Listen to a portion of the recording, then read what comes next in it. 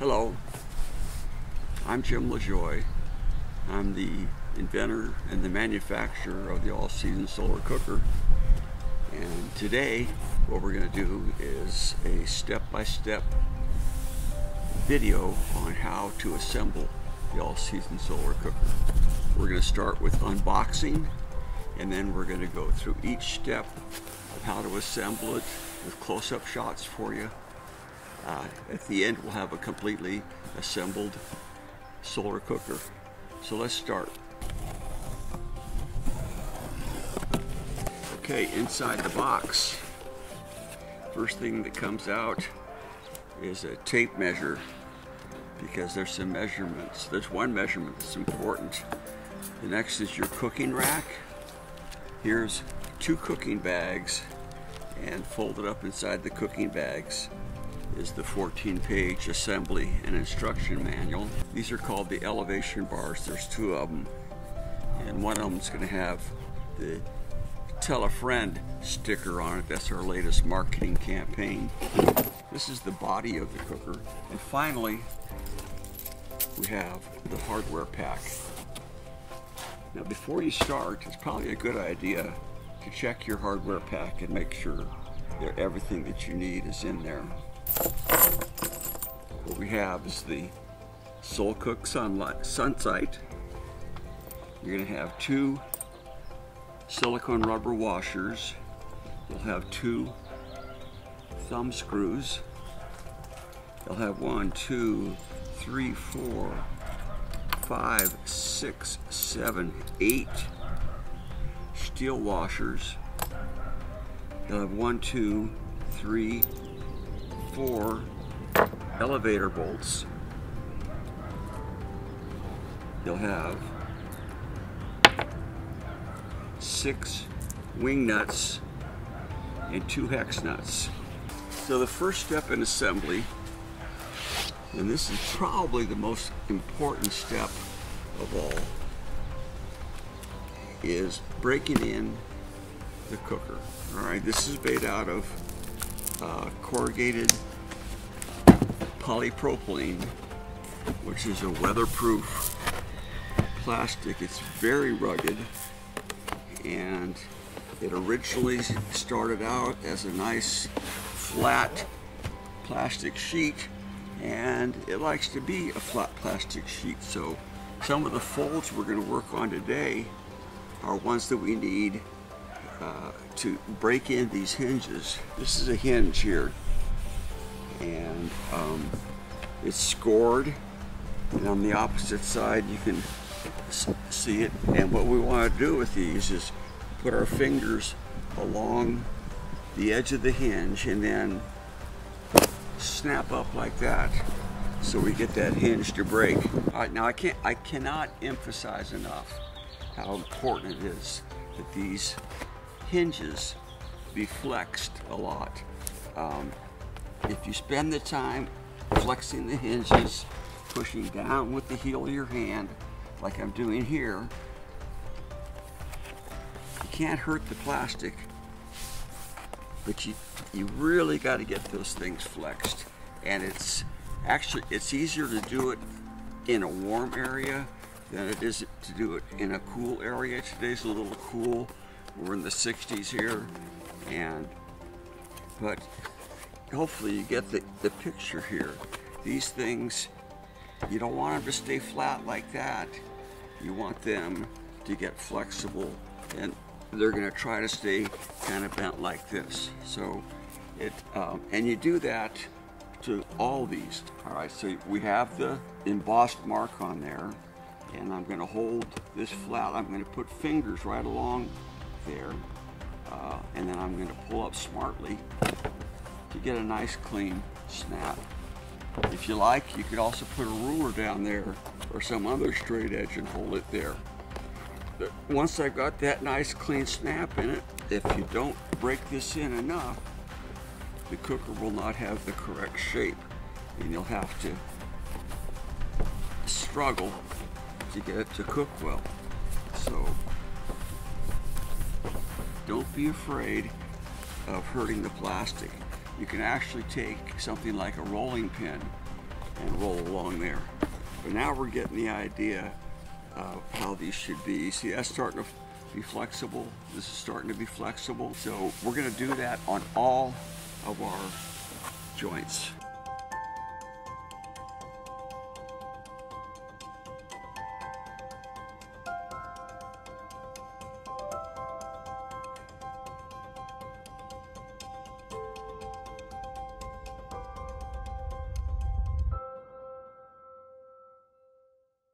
Remember, you want to fold them both ways. Again, the initial fold, fingers along the line, hand over here, and a quick snap up.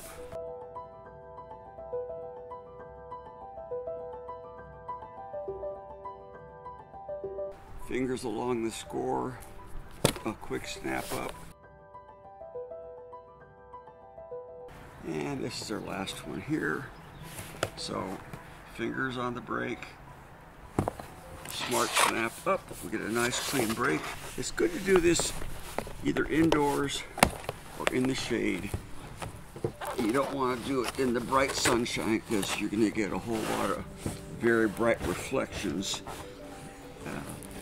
in your eyes. You're not going to like that. To start assembly, I'm going to lay the cooker out sideways in front of me. This is the first panel. This is the upper reflector panel.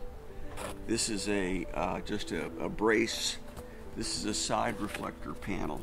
And to start construction, I'm going to fold the side reflector panel in. I'm going to lift up like that.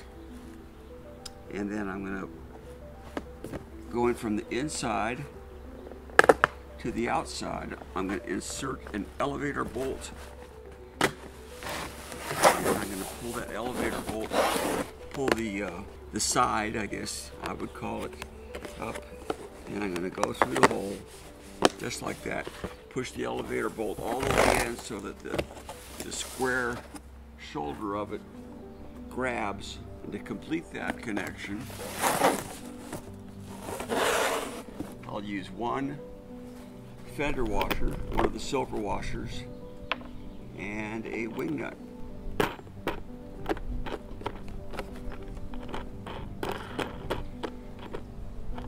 Firm that down, and you're done right there. Now we're going to turn the cooker around, and we're going to do the same thing on the other side. We fold the side panel in first. We put an elevator bolt going from the inside of the cooker to the outside. We pull this tab forward.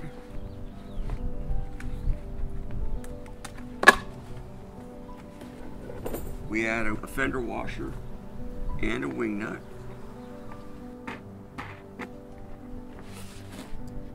And snug that down. And we've assembled the box cooking area of the cooker now.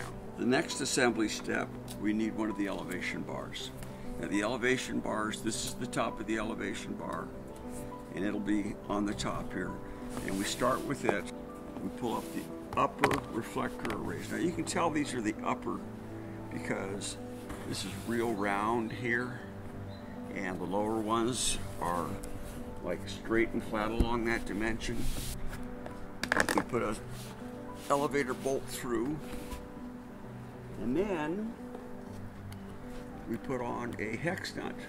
And that hex nut, it just acts as a spacer, and it keeps things from binding.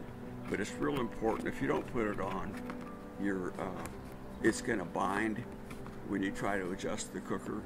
So we have our spacer on there. We put the upper reflector inside the side reflector, like so. We put an elevation bar on there. We add a fender washer and a wing nut. What we have now is we have the elevation bar, we have the upper reflector, we have the side reflector, and the elevation bar is going to go on the outside of the side reflector. The next step is to attach the elevation bar to the lower reflector.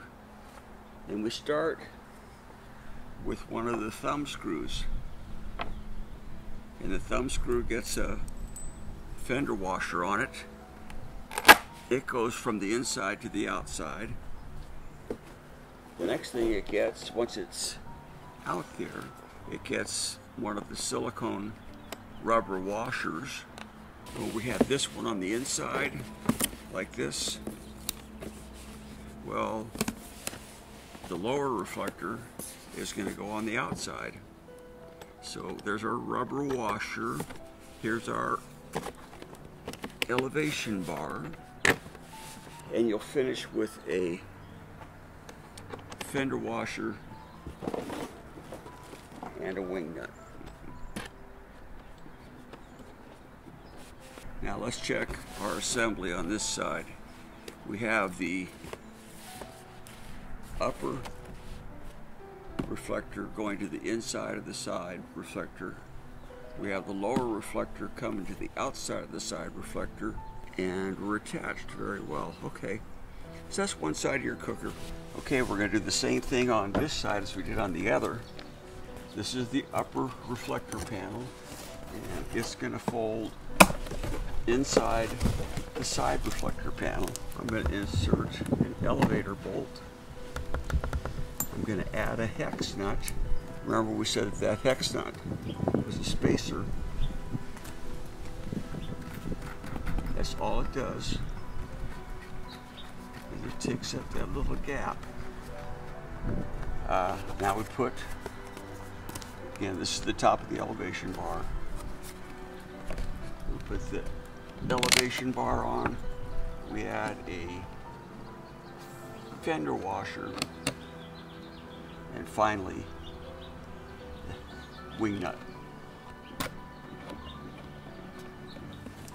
Coming to the lower side of the cooker, we start with a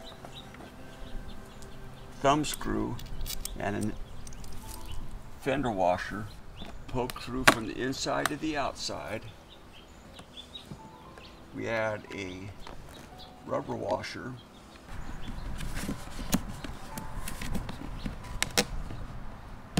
We go through the elevation bar. We add our final washer and wing nut, and there we are. So again, checking our assembly order, we've got the upper reflector panel going to the inside of the side reflector panel, and we have the lower reflector panel going to the outside. And that is correct assembly. We need to check our dimensions. We have the correct assembly order, but this cooker doesn't have the right shape. You saw how much I flexed it, and despite all that flexing, it's still not quite in the right shape that we want. It's too narrow. All these reflector panels are coordinated with each other. If one of them is out of focus, then they're all out of focus.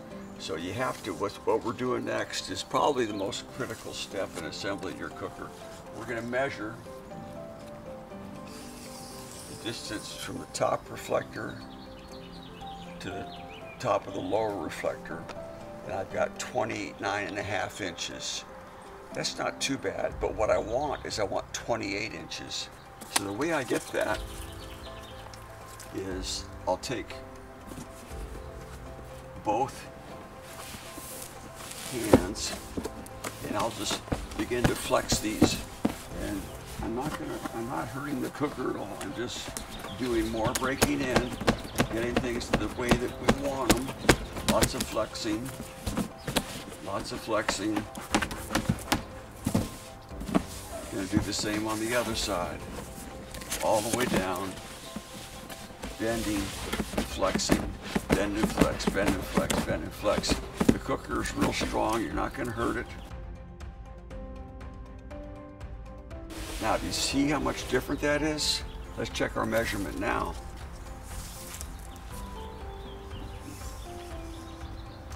28 and a quarter. That's good.